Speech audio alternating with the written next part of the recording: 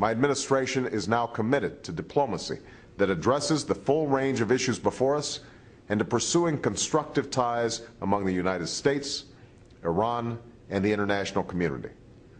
This process will not be advanced by threats.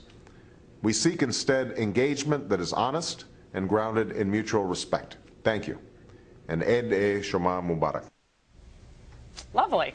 And with us now is Bridget Gabriel, the author of the book, They Must Be Stopped, Why We Must Defeat Radical Islam and How We Can Do It.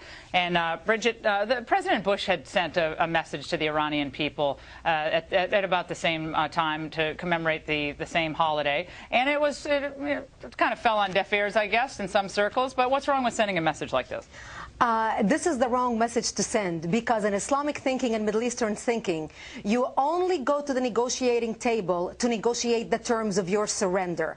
So what he is doing basically is signaling to the mullahs that America is surrendering because we cannot fight you. Therefore, we are crawling to ask for your cooperation and working with you because we know we cannot defeat you. It's the wrong message. Instead of empowering the people of Iran who need to rise against the mullah regime and overthrow the mullah regime, he is basically putting down the people of Iran, giving them the wrong signal, and empowering the mullah regime by saying, you know, go ahead, finish your nuclear bomb, let's just talk, let's see how we can work it out. Well, did he mention liberty or freedom? Did he, either of those words? I didn't get to watch the entire message. No. Because President Bush did talk about freedom. Right. And this is exactly what the Iranian people wanted. President Bush was talking to the Iranian people. Not to the mullahs. Not to the mullahs. That's the key difference here. Okay. Major difference, because a lot of the Iranian people who are now young have never experienced life away from the mullahs. They have been oppressed all their lives. They are hungry for Western freedom. They are hungry to be able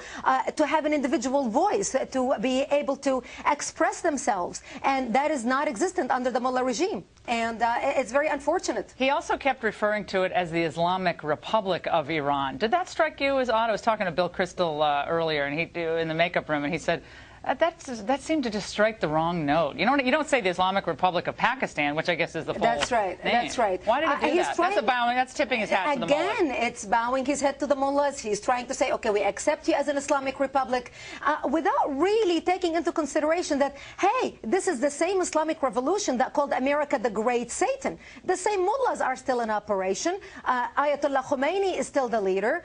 They look at him as the spiritual leader, and he looks at America as Satan itself. And by acknowledging them and giving them respect as an Islamic Republic, again, sending the wrong message. Of weakness. Let's just be clear. This is a message of weakness. This is a message of surrender. America issued a videotape to basically surrender to the Iranian regime by basically saying, we cannot fight you, let's work together. Now, this follows on the heels of when Russia, of course, is working with Iran to help Iran develop the machinery and the plants necessary to fulfill its nuclear ambitions. We tried to get Russia to stop.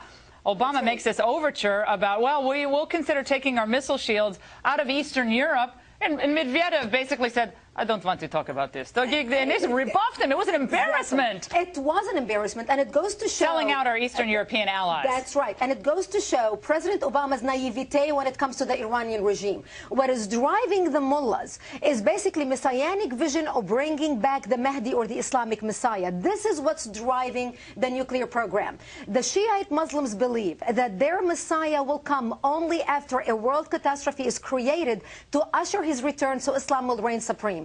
Ahmadinejad, in his speeches at the UN in 2005 and 2006, referred to the Mahdi. He believes he is the appointed one to usher in his return. And they believe that by finishing a nuclear bomb and wiping Israel off the map and creating that catastrophe, they can usher that. They don't want to have any respectable relationship with the United States. They have no respect for us. They think we are morally corrupt, we are morally bankrupt, we are Satan. And they don't respect weakness. They don't respect weakness. Even the lighting on this message, and it just seemed too soft. It didn't seem strong. And I think he could appear strong if he wanted to. And he's a fit guy, and he could. He didn't come across as a man. Remember, the Middle East, men are strong. Men are authoritative. Men speak passionately with authority. They speak seriously. He came across as not a manly man to the Iranians. So he was trying to appeal to them. It's the wrong message. Right in the gut. How was his Farsi? What's that? How was his Farsi at the end of the videotape? Oh, he was fine. It was okay. All right. Ms. Gabriel, thanks. We appreciate